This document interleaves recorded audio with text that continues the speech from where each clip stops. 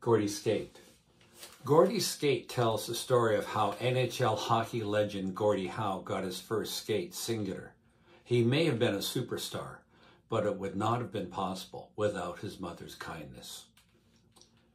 Gordie's love of hockey began by chance when he was 5. One winter night, a neighbor knocked at the door. Her husband was sick. She was desperate.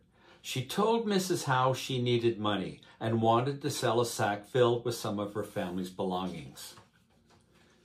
Gordie's mother didn't have much money, but she wanted to help. She handed the woman a bit of change to buy the sack. She didn't even ask what was inside.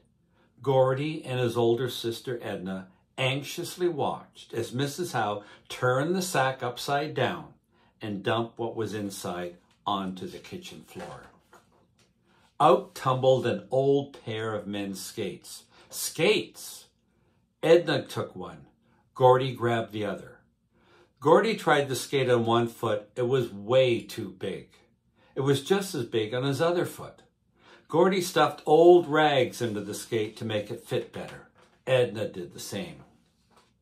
Gordie and Edna tried skating by carefully balancing on one foot. They would push off and wobble across the ice. They didn't get very far, and they often fell. They also tried holding hands and skating together to see if that was better. It wasn't.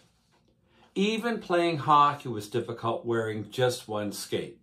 Gordie hustled to keep up with the other players. He was always left behind, slipping and sliding on the ice.